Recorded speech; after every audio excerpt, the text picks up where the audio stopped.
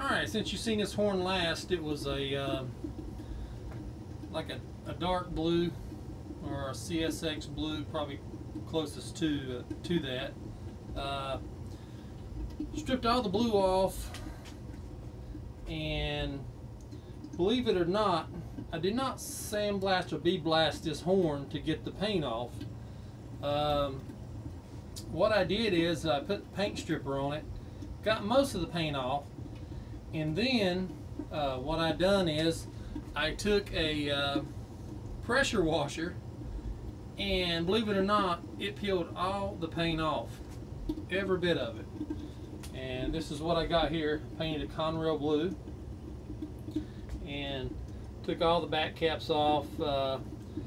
Luckily, all the diaphragms in them, in the back caps and all that stuff, was amazingly clean. I mean, no residue, no nicks, scratches, or bends, or anything. So, lucky with that.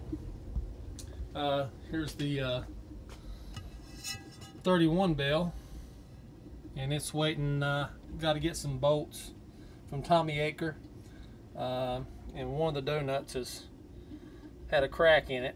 Have to get one of them before I can put it all together, waiting on it.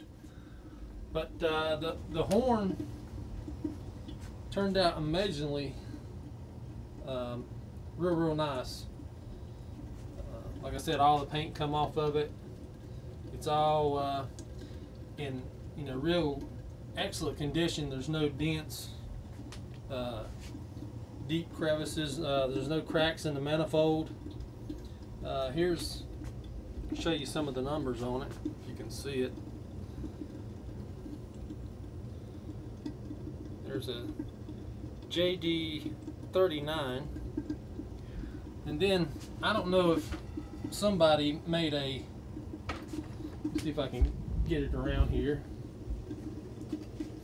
show you. But I think somebody made, I've never seen this style of tag on there.